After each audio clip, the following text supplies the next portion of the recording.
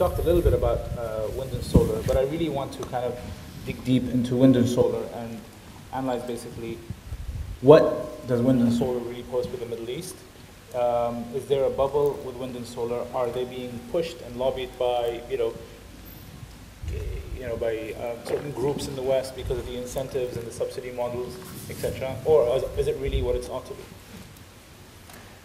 Well, very timely that you asked this. Actually, it's kind of funny. I was actually at DEWA today talking to them about solar power. Which makes you think of wind and solar? Well, being at DEWA. Yeah. Well, I was there talking about solar. That's why. That's where the link comes from. But as an I'm an oil and gas guy, right? So I come at wind and solar with no, well, I'd like to have no prejudices. I mean, I hope I'm not prejudiced against them. But at least I'm not in this kind of rah-rah mode that, well, yeah, we must have this kind of green energy and isn't it great and so on. But actually, when I look at the numbers, I find it more and more compelling. I've got to say, particularly in the Middle East when you look at solar power. You're not telling us what happened at DEWA? What happened at DEWA was I went to DEWA and I told them that solar power looks very attractive and economically competitive and it looks better than oil. That's what I told them. What they say? And they said, well, we had a study a few years ago that found it was very expensive, but we're looking at it and we have some plans. And so, there's a big mindset thing here. I mean, I think the mindset has always been that solar is expensive, and yeah, if it's in Germany, where it's not the sunniest place in the world, and actually you need the electricity in the middle of winter at night, solar in that kind of climate makes less sense. In a climate like this, solar makes great sense. Very sunny. You need air conditioning in the middle of the day, in the middle of summer when you have the sun shining. Michael, are you a fan of solar and wind? Well, I think in theory, yes, absolutely, and I think. How about in practice? I think that here, as Robin says, if it makes sense anywhere, here is the place. And just look at the numbers. That if you look at the electricity generating capacity here, 18 gigawatts, and it's forecast to the demand is forecast to be at 40 gigawatts by 2020. Now there's the big nuclear program. Even if you accept that that's a good thing and that it will arrive on time, that'll only provide a little over 5 gigawatts. So that's about a quarter of the extra capacity that the authorities here project that they'll need. Now these are projections, and things can change, etc., etc. But it does show that something big is needed to fill that gap, and if it's more gas, that's going to be very expensive and increasingly an increasingly insecure way of doing things. Therefore, you've got to look in different directions. The sun is here, so solar seems a logical way to look at it. Okay, Robin and Michael don't want to talk about wind.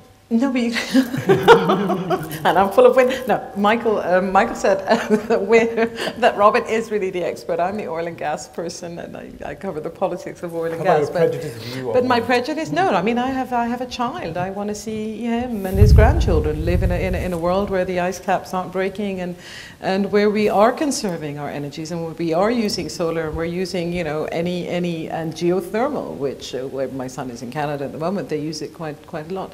But it's not something that's available everywhere. I was reading, I think it was EFT, or I was on a plane, which I spend most of my life doing, and it was about battery-operated cars and how they wouldn't really work here.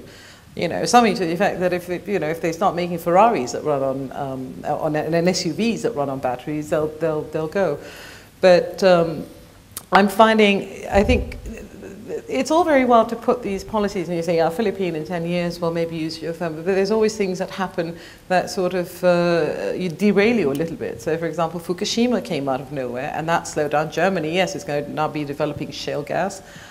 They've put a stop to their nuclear program. They're going to be doing the same in Poland. They've banned it in France because they've got enough nuclear anyway and they can sell it to others. But I mean, the point is that you have something that happens. You don't even know the technology that's going to be available 10 or 20 years from now. So it's very, very difficult. And then you have Fukushima. We were on radio just after that, and we were saying, I was saying, I project that we're going to be using more coal. We're going to be burning more coal because you're going to have to find an alternative, more gas. And we've seen it already. Qatar, which had all these cargoes they couldn't sell, suddenly they go to Asia, and mostly to Japan. And there was a trader sitting with us on the railing. He says, you know what, I'd actually rather be dirty than dead. So, we've got to balance. Someone tweet that, please. And it's not my words, but... I think there's for me, here's a dramatic difference between this part of the world and maybe China and so on as well, and the West. We should just get back to the NIMBY problem, right? The problem, not in my backyard syndrome. you know, we don't want oil and gas because they're dirty and they cause climate change and so on. We don't want coal, that's dirty too. We don't want nuclear because that's kind of dangerous. We don't want wind because it's noisy and it affects the whales. There was the solar plant in Arizona where it was in the breeding ground of a rare turtle. I mean, a tortoise or something. I mean, this is a true story. So there was an environmental protest against this solar plant in Arizona. I mean, you know, in the end, well, you know, you want to press a switch and you want the lights to come on. It's got to come on somehow, right? I mean, unfortunately, all these energy sources have their strengths and their weaknesses. And in the end, you've got to make some hard choices on saying, well, you know, we accept that there will be some environmental impact from whatever we do, whichever energy source we choose. Let's take questions. Yeah, a question to Robin, Michael Backfish, Financial Times Deutschland. You said solar technology is a realistic option. In how far is economic pressure a trigger for the development of solar technology? Take Saudi Arabia. The Saudis are burning 25% of their oil. Domestic energy demand will double within 10 years, from 40 gigawatt to roughly 80 gigawatt. In how far is that the reason why they really have to accelerate solar technology? And if so, I mean, so far there are some scattered projects, but not a real coherent solar strategy. So how should it work in 10 years?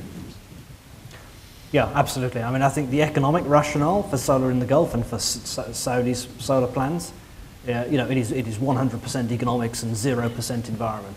I mean, I'm sure, you know, they might put a few panels on a roof for an environmental reason, but they're talking about huge plans for solar power. And that is for economic reasons. Exactly as you say, they're burning an increasing amount of their own oil to generate electricity. Electricity demand is soaring. They're faced with the prospect of their oil exports being cut, so they need alternative sources of energy, and they're looking at nuclear power and they're looking at solar power. So absolutely economic reasons. Now, can they deliver those programs on time? I'm a bit more skeptical.